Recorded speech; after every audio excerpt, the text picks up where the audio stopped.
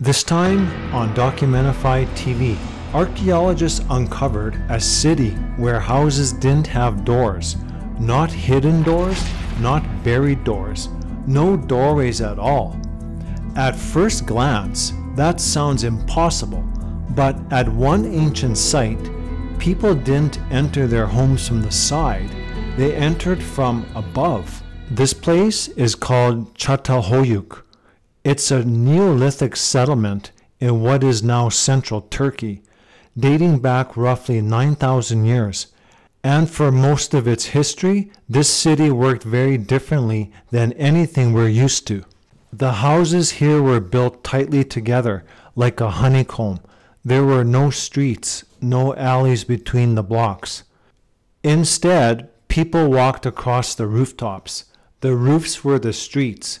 To get inside, you climbed down through an opening in the roof using a ladder. That opening also served as a smoke vent for the hearth below. So the door was also the chimney. This isn't speculation. Inside several excavated houses, archaeologists found clear physical evidence.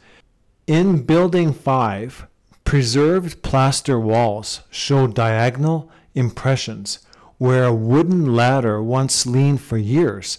These ladder scars line up with the hearths positioned directly beneath roof openings. Their architecture itself tells the story. But the tightness of this city created another complication. If you have no streets, no cemeteries outside your door, where do you bury your dead? The solution was surprisingly intimate. Archaeologists discovered that the residents of Çatalhöyük buried their family members directly inside the homes, beneath the plaster platforms where people slept and worked. They found tightly flexed skeletons, sometimes dozens under a single floor. So, while the living entered from the roof and gathered around the hearth, their ancestors were literally inches beneath their feet. It suggested a concept of a home that is far more permanent and perhaps more spiritual than modern house. Which raises an obvious question. If the roofs were the streets and the floors were the cemetery, what was happening on the ground outside? The few open spaces that did exist between house clusters weren't used for walking.